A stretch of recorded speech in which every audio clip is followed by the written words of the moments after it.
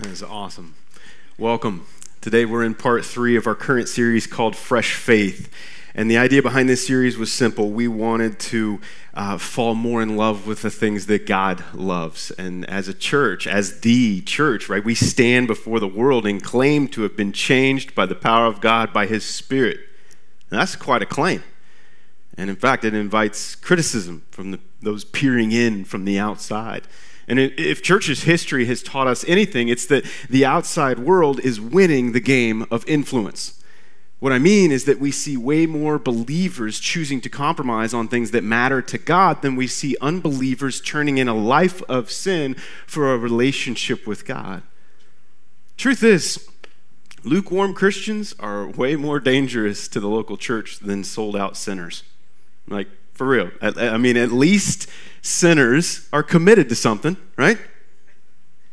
Now, Malachi covers some difficult topics for us, and while I know we aren't sending you home during this series with the feel-goods, we wanted to press in anyways because it's important to God, and we wanted to make it clear that it's important to us, and God says He will not be mocked, and so we want to talk about these things. And God's grace, folks, it's not there to free you up to live the way you want without consequences. Right? God's grace is there to free you up so that you can begin to dismantle the things in your life that God does not love, so that your life can then be a living testimony to the power and greatness of God. So week 1 of Fresh Faith showed us that His people, God's people, matter to Him.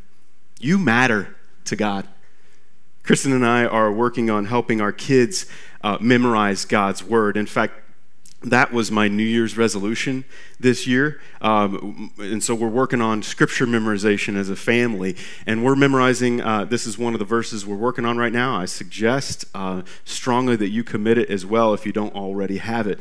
Romans 6:23, for the wages of sin is death, but the gift of God is eternal life in Christ Jesus our Lord.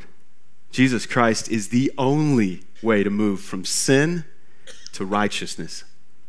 But can I be honest, the journey isn't complete there. In fact, look what Christ commands of those that seek to follow Him. Jesus said to His disciples, whoever wants to be my disciple must deny themselves and take up their cross and follow me.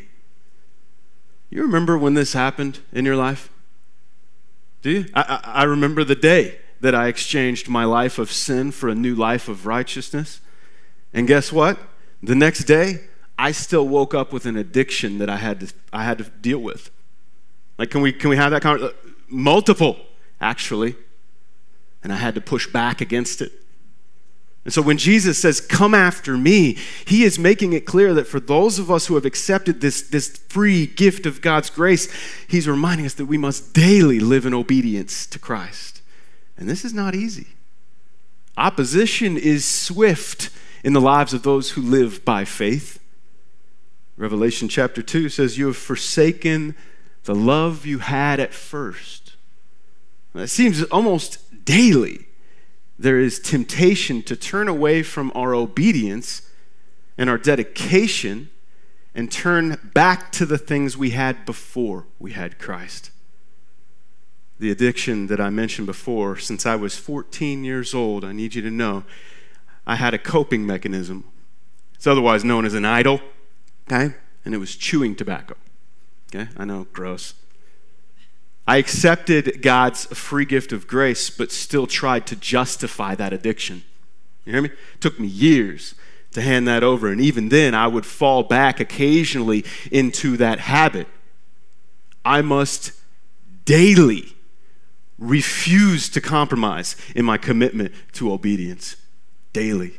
In fact, I've gone from justifying so now I've learned to hate that. Like, hear me out. Though many of us have made Jesus our Lord and Savior, we are not immune to disobedience. We are not immune to compromise. See, a true believer will desire obedience even while imperfectly pursuing it. In fact, that's what makes God's love so radical, so wonderful, so amazing, right? It's also what makes their hatred so strong. It's our hypocrisy. I want you to know God hasn't moved. on you. Okay? Like, it's not like a game of hide and seek, and every time you mess up, God's in a new spot hiding somewhere, and you must find him all over again. No.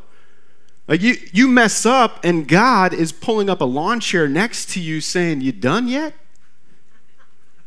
Like, those things, they didn't work last time. Why are you trying again? Stop falling for their schemes. Stop listening to their lies. It wasn't fulfilling the first time you did it. It's not going to be fulfilling now. Come home. Complete satisfaction is found in my Son and my Son alone. So God is right here. He's waiting. He's in this place. He's waiting. And that's how much you matter to him.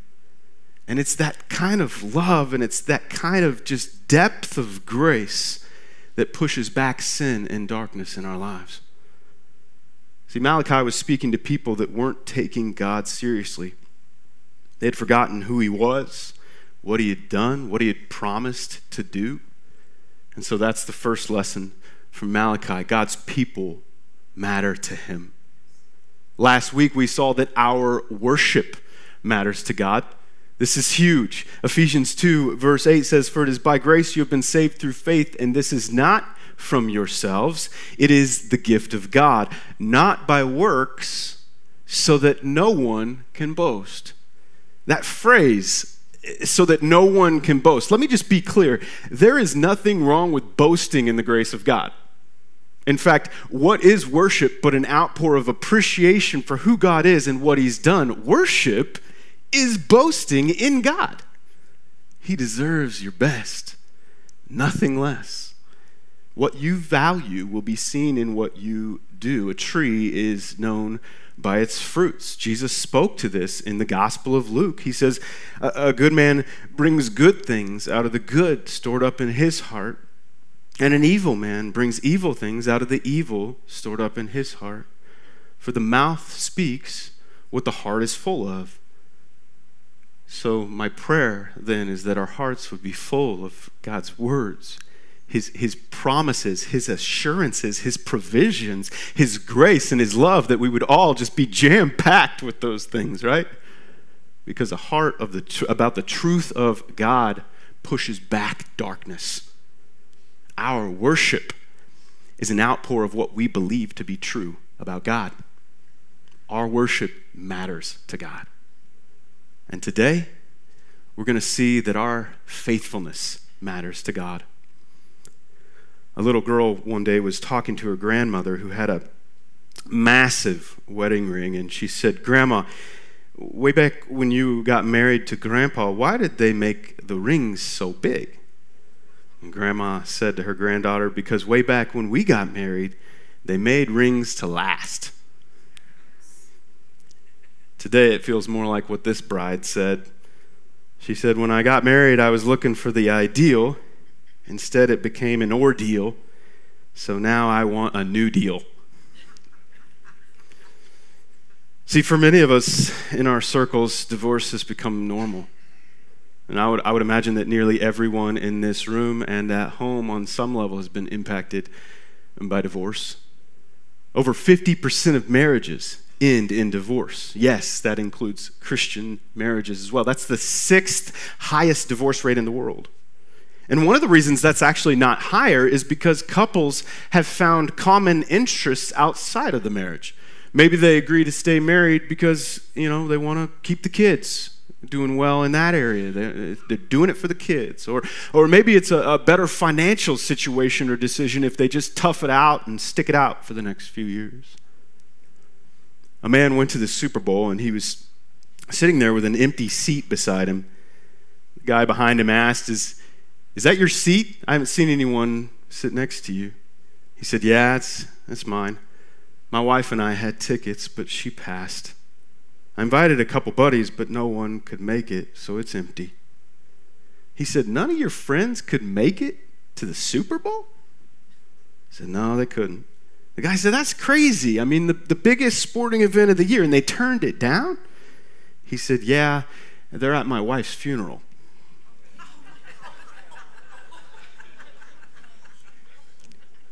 See, our culture, though, it's true, has devalued the marriage covenant. We have. We've placed other things above it.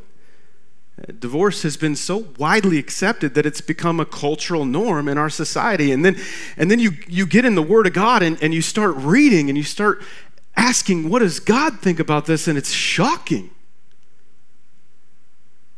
I need to warn you, the funny stuff is over. What I'm about to share with you today is not widely accepted. It's not popular, okay? But it's not often in our relationship with God that popular and biblical align, okay? So that's okay. And I don't know about you, but I'd rather be confronted with an uncomfortable lie than an uncomfortable truth than a comfortable lie. See, Malachi, he doesn't hold back. He comes right at it, and he's not PC about it either. He's not out to make friends or grow his brand. He wants to tell you God's view on the matter. And now I know that as we unpack this, there's many different stories in this room. We have those who are divorced. We have those who are divorced and remarried, those who are separated and are maybe considering divorce. I know that we're going to be touching on some sensitive areas. And I need you to know there's a balance that I hope to find today, because we want to be centered in biblical truth while also being compassionate and full of grace. But our desire to show compassion and offer grace can't keep us from truth, just as truth should not be spoken without love and compassion. Throughout the book of Malachi, there is this discussion between God and his people. God is calling them out for wasting their worship. Right? They're coming to church, they're singing and praying and preaching, but God keeps saying throughout the book that he's not paying attention to any of it. It's just noise. And in chapter 2, we get the reason for God not accepting their worship. God is not pleased. Here's why. Look at verse 10. Do we not all have one Father? Did not one God create us? Why do we profane the covenant of our ancestors by being unfaithful to one another? See, Israel was always meant to reflect God to the surrounding nations. That was the plan. God is faithful. Israel was to put that faithfulness on display for the world to see. Instead, what we see is they were unfaithful to one another. Instead of keeping promises, they changed their minds. I love what John says about this. 1 John chapter 4. He says, if we say we love God, yet hate a brother or sister, we are liars. For if we do not love a fellow believer whom we have seen, we cannot love God whom we have not seen.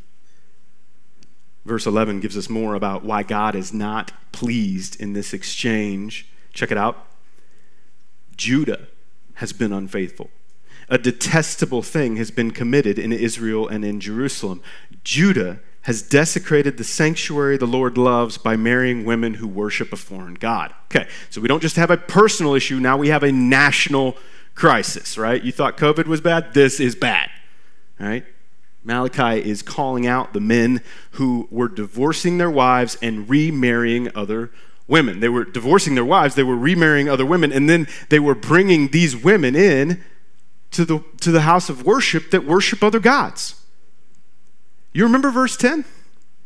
Did not one God create us? Right? So you bring these women that have a different God flavor for every day of the month. You're going to leave your wife who shares your faith and marry a woman that can't even name all the gods that she claims. And worst of all, you're going to bring her into the house of the Lord. You're going to bring her into my house? Really? Really?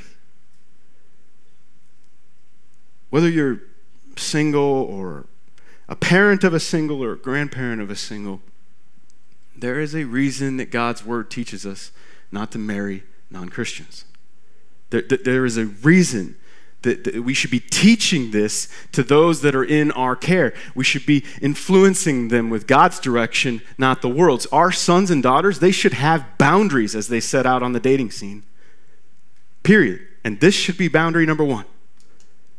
There's a reason why I always told the girls in my youth group not to be out there missional dating, because a Christian in relationship with a non-Christian invites spiritual conflict. Always. Okay?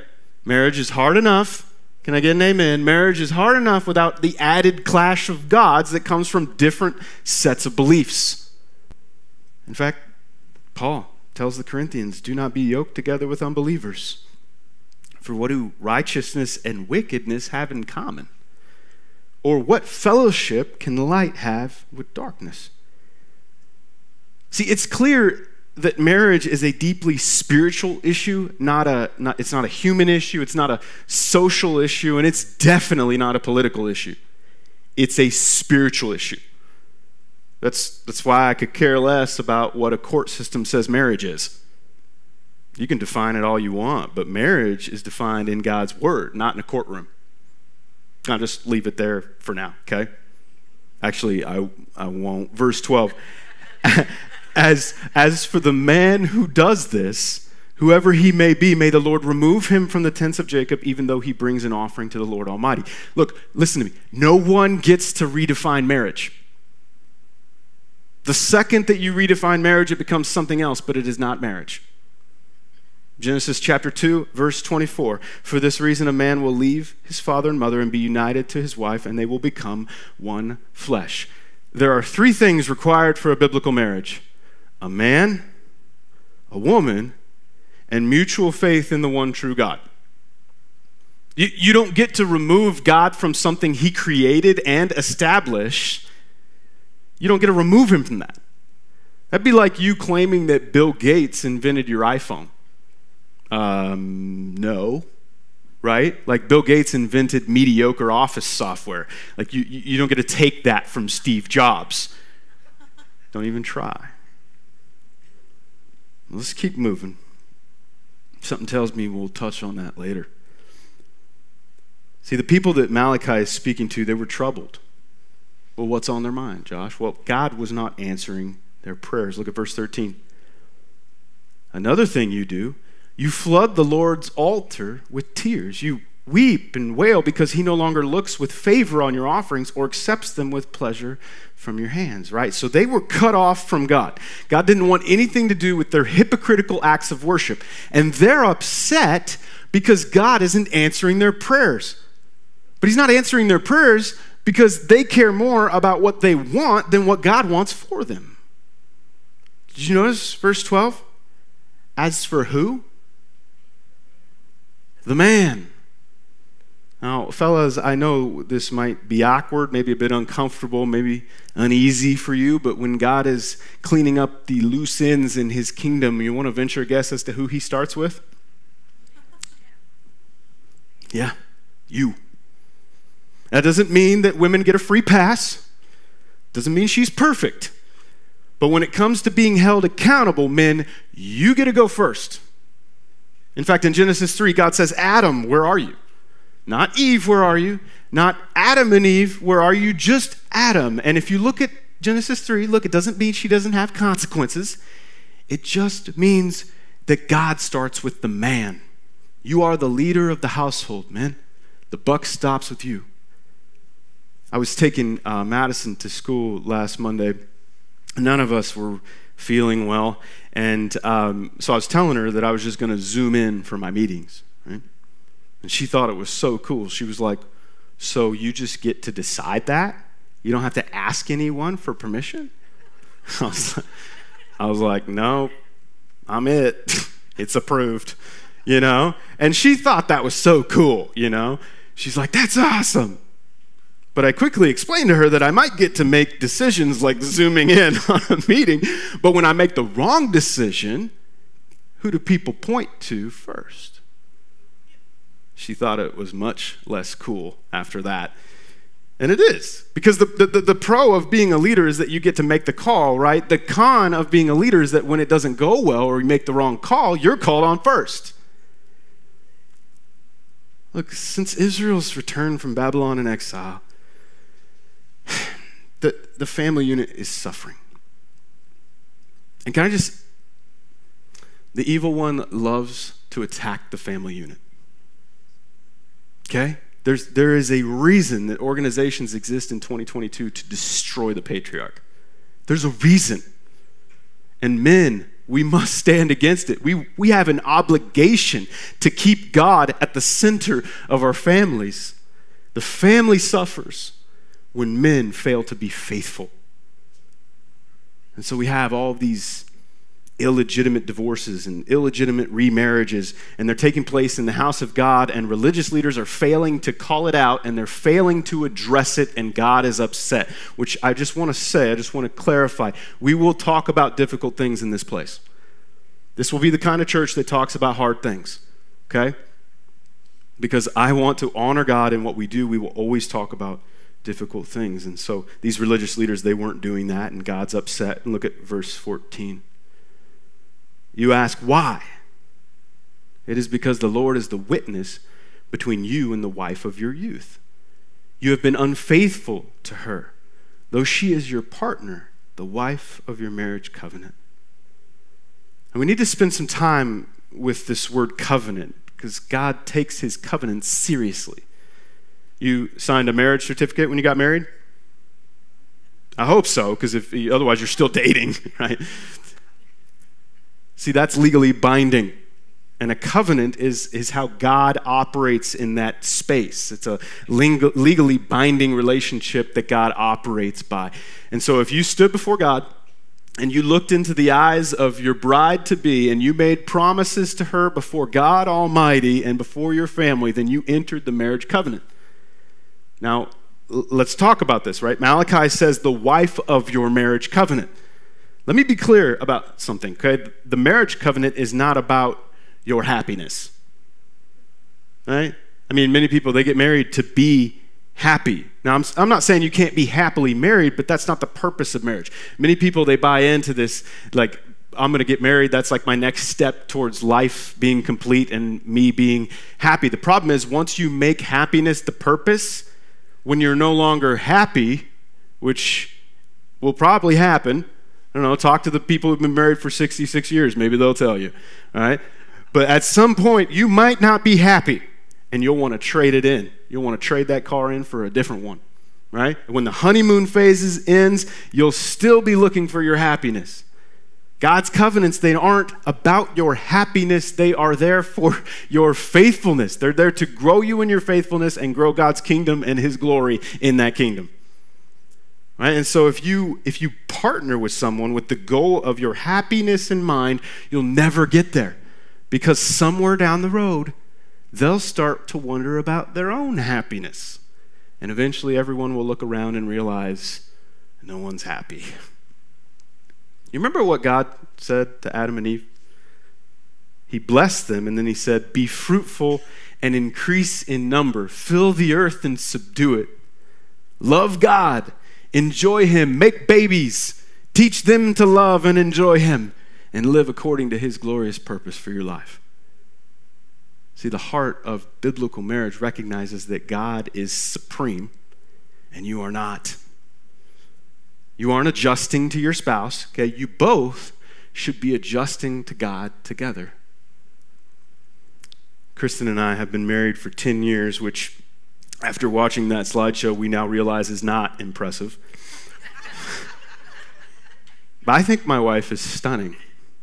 I think she's smoking hot. I do. I still can't believe that it happened. Like, there was a day when Kristen looked at me and thought it'd be a good idea to marry me, and then she actually did. Like, what? Right? Like, this isn't a joke. And I gotta say, as beautiful as my wife is and as wonderful as she is to look at, the most enjoyable thing about her has been watching her come alongside me in ministry and serve the Lord right there with me. Like, honestly, it's become one of the most attractive things about her. Like, it's pretty hot, okay? Watching her lead the women's ministry, seeing her love for God, seeing her desire to love and encourage women in the church, I've fallen in love with her all over again. The other day, we got invited to watch a student from our youth ministry many years ago share her story from addiction back to God. And this was a student, I got to be honest with you, I'll share my lack of faith with you. This was a student we never thought would find her way back to God. Yet every time, despite our doubts, every time that student would call Kristen, she made time. She made it a priority. And now she's finally returned to a relationship with God a decade later. See, watching my wife pursue God has kept me on fire for her. I mean, you go to marriage counseling, you pay a pretty penny to sit down and somebody to analyze your marriage, and they'll be the first question they'll ask you is how many times a week do you guys, like that's going to fix something. No. You want marital advice? I'm not licensed, by the way, so don't but marital advice, I'll ask you about your serve life. Seriously. Have you both made God your highest priority, or is it more of a hobby for you? Because happiness doesn't come when you find the one. It comes when God is number one. One of the best ways that I've heard biblical marriage portrayed is with the picture of a triangle. I got it on the screen for you guys. Every line on this triangle represents a relationship, right? And so the husband and the wife, they form the bottom two corners of the triangle, and God forms the top.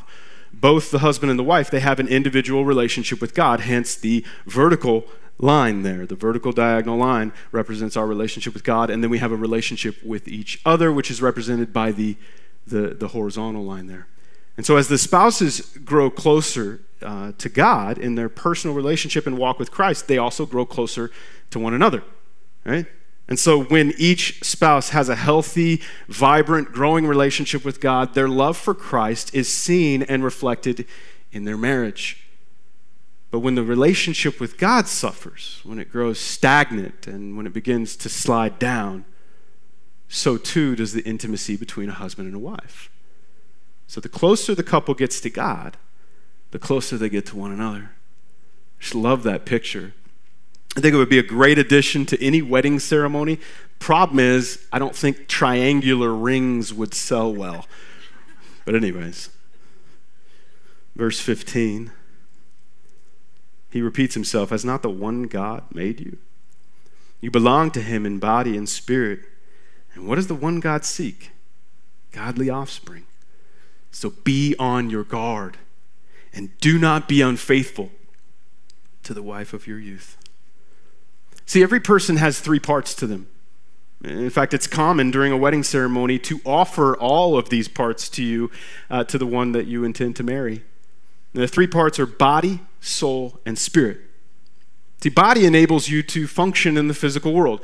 Soul is who you are. It's your personality. It's what you're like, right? Spirit is the covenant. It's our link to the spiritual. It's our link to God. And so we have these three things in us, right? If your foundation, and really in anything, if your foundation isn't in the spirit, then you have nothing to fall back on when the body fails you or when the soul changes. And so that's what you have. You have people married today, married by body. They were attracted to a person, and so they got married. Well, then the person doesn't stay attractive, right? What do you do then? You have others who are married because they like a person's personality. Maybe they were ugly, but man, they really had it going up here, and so they got hitched because of it, which is sad because when you actually share a connection with Almighty God with your spouse, it creates an intimacy that you cannot imitate anywhere else. It can't be found. Finally, in verse 16, God gives us through Malachi his feeling about divorce. I debated which version to use here, but honestly, none of them are easy to hear. I'll read from 16. The man who hates and divorces his wife, says the Lord, the God of Israel, does violence to the one he should protect, says the Lord Almighty. So be on your guard and do not be unfaithful. If you thought that was rough, another version says, without flinching, I hate divorce, says the Lord God. During this series, we've said that we want to learn to love the things God loves. in a way, if you want to learn to love what he loves, you could also learn to hate what he hates. So we should hate divorce too, right? Can I just tell you, it's not unusual for God to call us away from social and cultural norms. I mean, we live in a time that has normalized divorce. We've gotten so comfortable with it that it's a non-issue. But how can we be so comfortable with something that God is so clearly not comfortable with? Remember verse 15? God seeks what? Godly offspring. See, God is calling out a generational issue here. It's about the children and the grandchildren. He says to them, your decision to divorce, it's not just about you. It's not just about your happiness. What you've done is set things in a downward motion for your children. You have set something terrible in motion, and you're seeing it play out today. Your children saw you break covenant and are more likely to do it themselves than your grandchildren and their grandchildren. So the violation of this covenant has set some horrible and violent things in motion against those that you're called to protect. That's what Malachi is telling these men. All right. Now that it's super quiet in here, let's turn to Matthew 19. Some 400 years later, Jesus becomes the God-man and picks up this conversation in the flesh with some Pharisees. Let's check it out. Some Pharisees came to test him. They asked, is it lawful for a man to divorce his wife for any and every reason? Okay, so these Pharisees, they're trying to trick Jesus. In other words, they show up and they say, hey, can I get a divorce based on incompatibility? We're just growing apart. Can we get divorced because of communication problems? Because she just doesn't talk to me anymore. What if she can't cook, Jesus? Can I get a divorce then? In other words, do I really have to have a reason? Like, I don't want to be with her anymore. I can't stand her. I can't live with her anymore. Whatever the reason, do I even have to have a reason? And Jesus answers in verse 4, doing his own version of in your face here, as we've seen so much in Malachi. He says, haven't you read? Can't you read that at the beginning the Creator made them male and female? Okay, so Jesus decides to go back and talk about marriage when he's asked about divorce. But let's talk about this, okay? In one sentence, Jesus smashes two very polarizing issues in our culture: gay marriage and the discussion on gender. Can we just start with gay marriage? It's male and female. It's Adam and Eve, not Adam and Steve. Male and female. Marriage is between a man and a woman, period. Look, if you want to be united in something, as a gay couple, if you want to be united in something, that's your business, but it's not marriage. That's not my opinion either. This is God's word.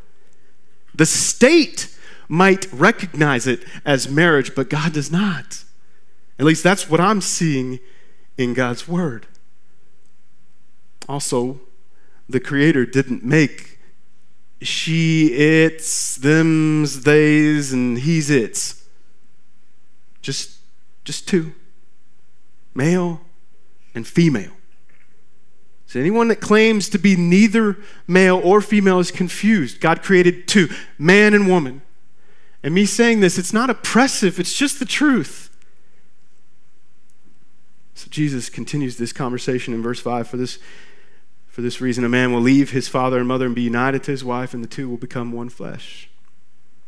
So they're no longer two, but one flesh. Therefore, what God has joined, let no one separate. In other words, Jesus says, hold on, guys. If you really want to understand divorce, can we talk about marriage again? Because divorce occurs when they aren't one. They're still two. Right? God didn't design marriage for two to remain two. He designed marriage so that he could take two and make them one. It's similar to his plan to reconcile humanity to himself. God's promise to love, protect, and provide for his people, his church, his bride, for us. It shows us that God is in the business of bringing things together, not keeping them apart. So they ask the question in verse 7, why then did Moses command that a man give his wife a certificate of divorce and send her away? If there's not supposed to be divorce, Jesus, then why did Moses command it? But look at what Jesus says. He replied, Moses permitted you to divorce your wives because your hearts were hard. But it was not this way from the beginning. Did you see the different use of words there? They say, why did Moses command it? But Jesus said Moses never commanded it. He permitted it. And he only permitted it for one reason. What was it? Hard hearts. So what is a hard heart? See, a hard heart is a heart that refuses to surrender to God. And so when divorce is on the table, there's a hard heart somewhere. It's somewhere. There's either a man or woman who is in stubborn rebellion against God. They're unwilling to bring their marriage to God and breathe spirit back into that marriage. Truth is, oftentimes the person doesn't want God to fix it. They don't want reconciliation. They want to wash their hands of it. They want it to be over. And that's what these Pharisees were talking about. God doesn't lower his standards to make us feel better. He's not saying, well, it's 2022 now, It's widely accepted. Everybody's divorced. Let me adjust to you guys. No. He says, this is the standard. I do not change. I do not compromise. This is it. Not because I hate you, because I love you and I want what's best for you. It's because of hardened hearts. I allowed it. So then when is it allowed? Look at verse 9. Jesus says, I tell you that anyone who divorces his wife except for sexual immorality and marries another woman commits adultery. So Jesus gives an exception, and so does Paul. The two exceptions are immorality and abandonment. They walk. Physically, mentally, financially, they leave their role as wife or husband. The man abandons the home or refuses to be a husband but might still be in the home. How disastrous is that? Maybe he's selling stuff from the house to fund his unhealthy habits. Maybe he doesn't want to work, or maybe there's physical abuse or mental or emotional abuse. And I don't want to just pick on the guys. Women can abandon their roles too. They can search for intimacy outside the marriage just as much as a guy can. They can refuse their role as wife just like the man. These are grounds for divorce because God, as the witness, has seen that he or she has been unfaithful. Look, the point is this. If you have to get a divorce, you should hate that you had to get it. You should hate it for your children. We should hate it for our families. We should hate it for ourselves. Because divorce sucks. It sucks. And we should mourn broken covenants, but not without hope. Listen, if divorce was completely avoidable, then God would not have permitted it through Moses. And this heavy-handed phrase from Malachi, I hate divorce, it just rattled me this week. Like, no joke, I lost sleep. I immediately felt this burden for today, and the burden wasn't going to be lifted until love was spoken. And so truth has been spoken. Now I must speak love. I have seen divorce firsthand. It's nasty. I've witnessed it wreck intimacy and tear families apart. It creates confusion. It creates doubt. Children have split day holidays now. Spouses, they compete for the loyalty of their kids instead of raising them in the ways of the Lord together in unity before God. Stepbrothers and sisters, they attempt to find connection, but they struggle because it's not really their family. Instead of one Christmas, there are now 4 Christmases. And then there's the grandchildren. They're resilient, but you can't help but wonder what things could have been. What would it be like for them to see grandma and grandpa buried next to one another? How would that impact their view on marriage? How would that impact their faith? What would that look like for them? Look, there isn't some magic marriage pill. Nobody accidentally remains faithful to their spouse, just like nobody accidentally grows in their relationship with God. It requires daily vigilance from both the man and the woman to make their marriage a beautiful reflection of God's faithfulness. Some of you, God has brought you here today to hear this message so that you can return God to the center of your life. Because listen to me, if God is not at the center of your life, He won't be at the center of your marriage. He won't. But the gospel of Jesus Christ, it teaches that you can confess our backwards. We can confess our backwards priority and we can start new today. No guilt, no shame, just grace through faith in Jesus Christ. Start from grace and let's build from there. God can hit a bullseye with a broken arrow. He can. He's got you. The Bible is chock full of people who got off track. It's full of people who needed God's grace. They needed to be reminded of His love and His affection, but they also needed a new beginning. Because the way you love your spouse is one of the greatest testimonies of the way you love your God. And so I just want to invite you today, wherever this lands for you, fight for it. Fight for it.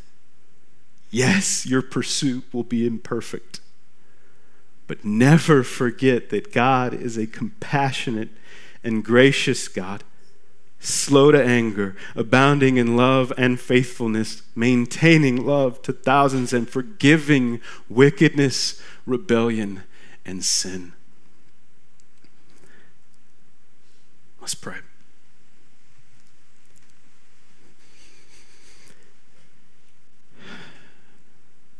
Father God,